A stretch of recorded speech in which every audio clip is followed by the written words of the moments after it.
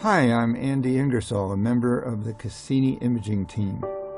Cassini has been in orbit around Saturn for 9 years, and we've been following this hexagon which surrounds the North Pole. It's bigger than 2 Earths, and it's a wandering jet stream. But it's been winter in the north, so we have not been able to see what's at the center of the hexagon. But now it's spring, and what we found at the center of the hexagon is a Saturn hurricane.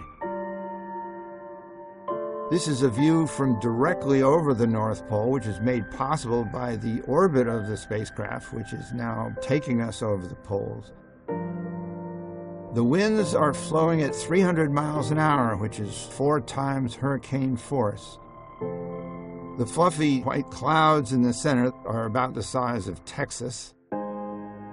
We can use special filters to measure the heights of the clouds, and red are low clouds and the green are high clouds.